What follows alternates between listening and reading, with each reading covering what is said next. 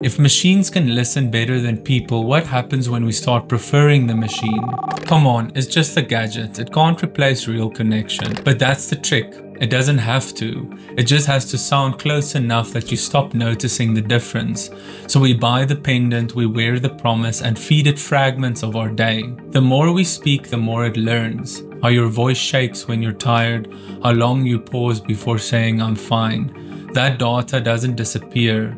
It circulates. Brands start whispering your mood back to you, and somewhere a server learns your heartbreak pattern better than your best friend ever could. But we tell ourselves it's harmless, that technology can solve loneliness. The same system that isolated us now markets the cure, digital companionship. It sells you the feeling of being heard while recording the proof that you were lonely in the first place. That's not healing, that's harvesting. And that's how the comfort we reach for became the cage we live in.